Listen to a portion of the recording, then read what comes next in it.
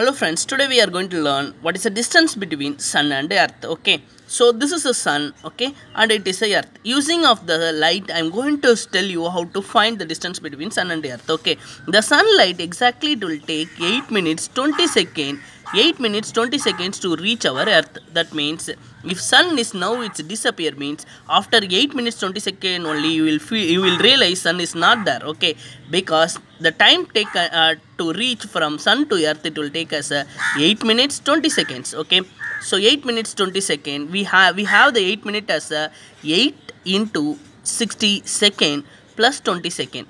Actually it's a 4480 plus 20 we are getting as a 500 second. So the light will be taken for to reach from earth sun to earth will be the 500 second. That means velocity is equal to distance by time.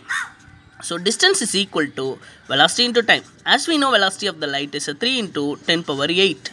So time we are taken as a 500 second. That means velocity SI unit is meter per second into second. Second get cancelled. It is 1500 into 10 power 8 meter. The distance between the sun and earth. Thank you.